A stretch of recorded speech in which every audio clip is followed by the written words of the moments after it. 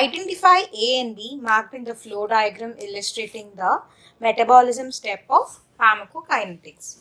So they've given you a metabolism image. They've asked you which is the phase. So here a drug is being metabolized into a metabolite and it is being excreted, right?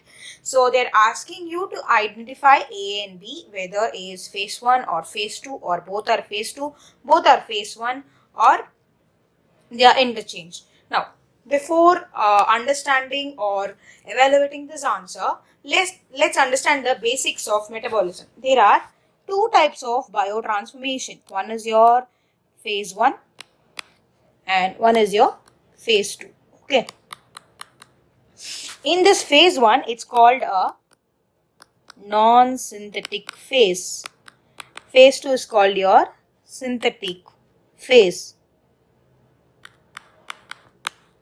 Okay. This non-synthetic phase, a change in drug molecule generally results in the introduction of a functional group. Okay. Here it involves a functional group into a molecule of a exposure of a newly functional group. Okay. So your phase 1 is your non-synthetic or your non-conjugate phase, will include few reactions like ORH. Just remember this ORH. ORH stands for oxidation. Okay. R stands for reduction. H stands for hydrolysis. Okay. In phase 1 reactions, your smaller polar functional groups like alcohol OH, your ammonia groups and your sulfhydryl groups and your aldehyde and acetic acid groups are either added or they are unmasked. Okay, if it is already present on your lipid molecule, so that your products, these products will undergo phase 2, right? So this will result in activation or change or inactivation of your drug. So what is this phase 2? Phase 2, as I told, it is a synthetic phase. Okay, it is a synthetic phase, as I told you. So what happens here? It may be preceded by one or more of your phase 1 reactions. So here we told it's a functional group. Like here it's a conjugate of your functional group. Conjugation of your functional groups is formed. Okay, conjugation of functional groups formed with phase 1. Simple, right? And this involves the attachment of your small polar endogenous molecules like glucouronic acid,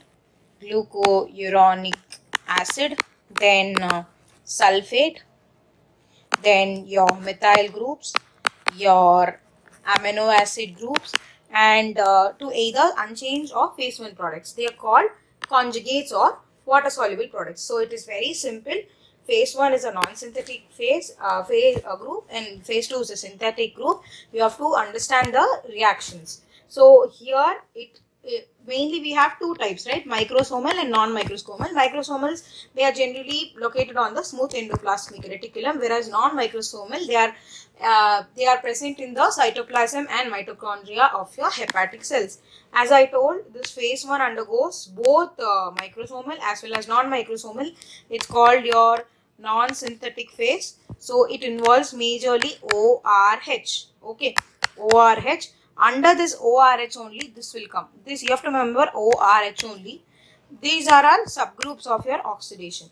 So under this phase 2, you have microsomal and non-microsomal. Microsomal is glucuronide conjugation, most commonly phase 2 reaction.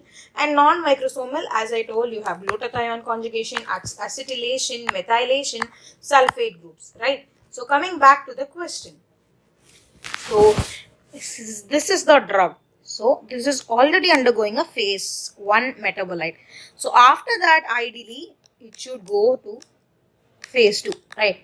So A is phase 2. Then again here, see, this is already metabolism, already metabolized. So this is again phase 2.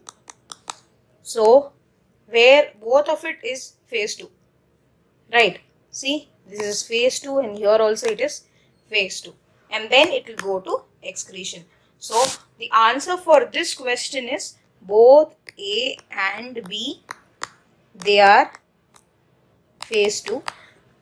This question you have to remember, it's a non-synthetic and a synthetic phase. What are the reactions coming under non-synthetic and reactions coming under synthetic phase? I hope this is clear. You will be given examples and there are drugs which undergo each conjugation or your phase 1 reaction. I hope the answer is clear. So answer for this question is A phase 2 and B is also phase 2.